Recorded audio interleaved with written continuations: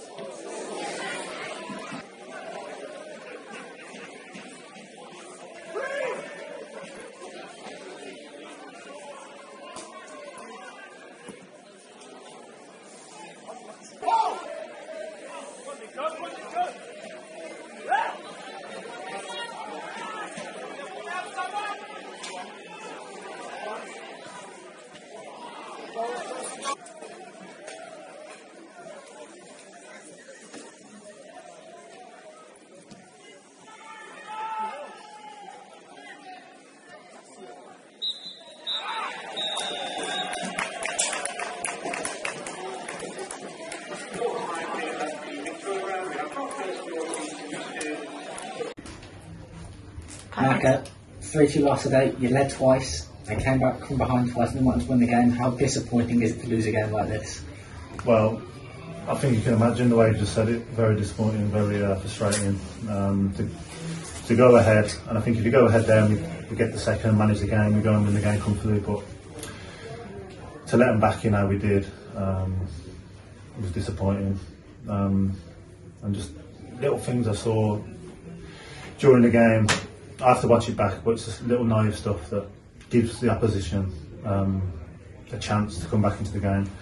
Certain periods of the game where we should manage better, like just before half time, and we expose ourselves a little bit to for a counter attack, which we don't need to.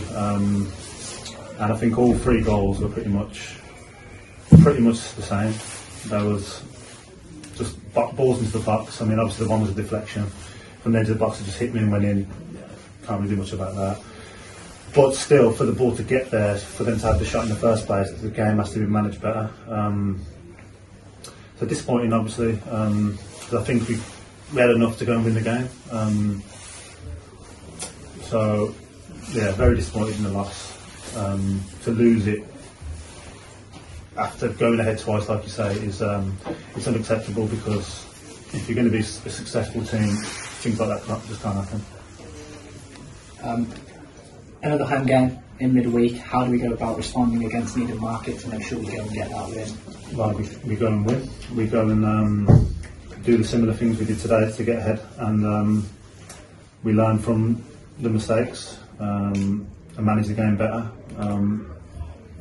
I think it's a game we should go and win. I think today was a game we should go and win. I think Stratford. I think every game we can win.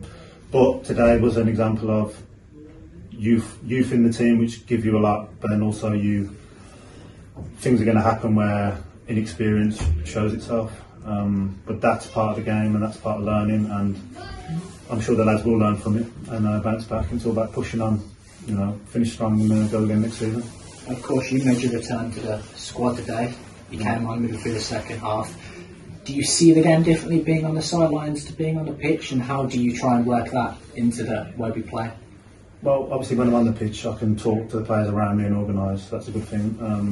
Obviously you see things differently, you see different things from off the pitch. It's like when you sit up in the stands, you see it from a different viewpoint. And obviously when I look at the games back after, I see a lot of things that while you're in the thick of it in the match, you miss. Little things you have to be reminded of and go over, which I do. No, but I enjoy being back playing. Obviously I'm a little bit rustiness because of a couple of weeks off. I haven't been able to train much because of I don't know if it's broken or a problem with my rib that I got from the Basford game, but it felt a lot better today. I felt good.